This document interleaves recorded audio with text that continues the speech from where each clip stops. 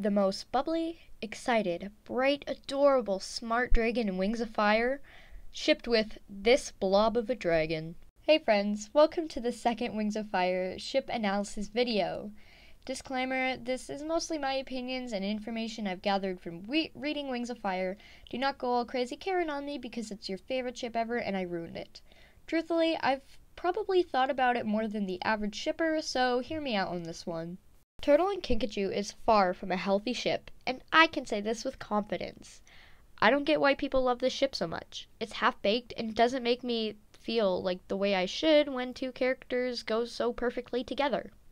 One of the reasons is that if Kinkajou and Turtle actually worked as a ship, an enemy's love spell wouldn't have worked. Let me explain. An enemy's enchantment was to heal Kinkajou from the injury Shapeshifter had given to her. But along with this enchantment, she made Kinkajou love Turtle as much as Turtle loved her. The way this story went is once Turtle woke up with the spell on her, she was following Turtle around like a lost puppy. This made Turtle feel bad about the spell. This alone makes me hate an enemy even more than I did, but I could make a whole video on that.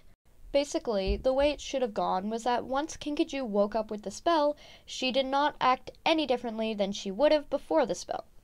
By doing this, she slowly realizes that she might actually like Turtle. So instead of the love spell forcing her to have feelings that don't exist, the spell only makes her discover those feelings. Then, once the spell got removed at the end of the book, she expects the feelings to go away.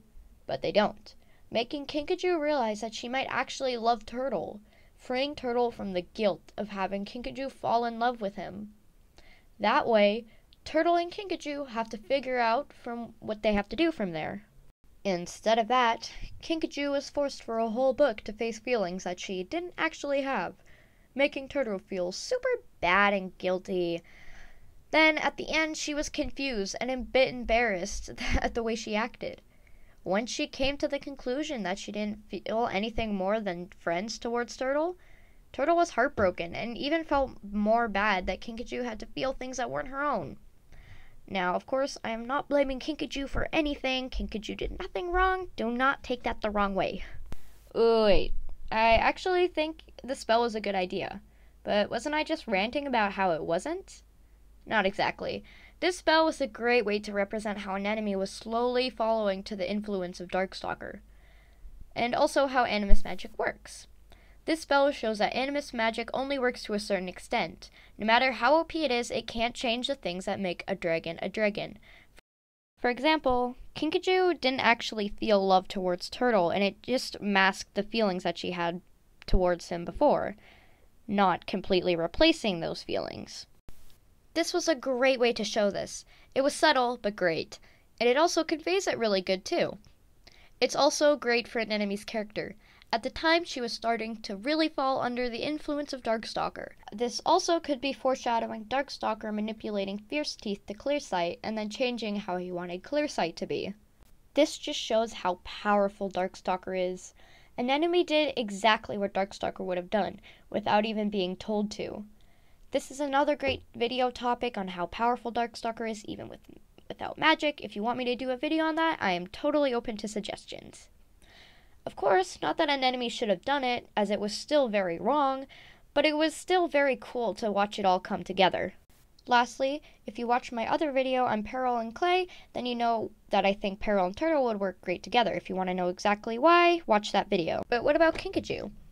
Well, I couldn't find a single ship that I thought could work for her. Kinkajou and Tamarin maybe, considering how protective she is of Tamarin. It might make for a cute ship, but I'm not sure.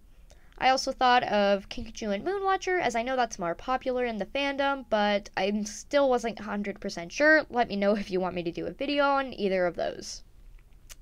In conclusion, I love the way Tui had written the love spell, but the ship was ruined by it. If you enjoyed this video and want to see more of this content, I try and upload every week on Friday. This is also a new schedule, so if I don't stick to it, don't get too mad. I'm still getting used to it. I also do animation as a hobby, so if you want to see some of that, subscribe. Comment your favorite and least favorite Wings of Fire ship you want me to cover for a chance to see me rant about it for 5 to 10 minutes straight. Thanks for joining me. Catch you in the next one.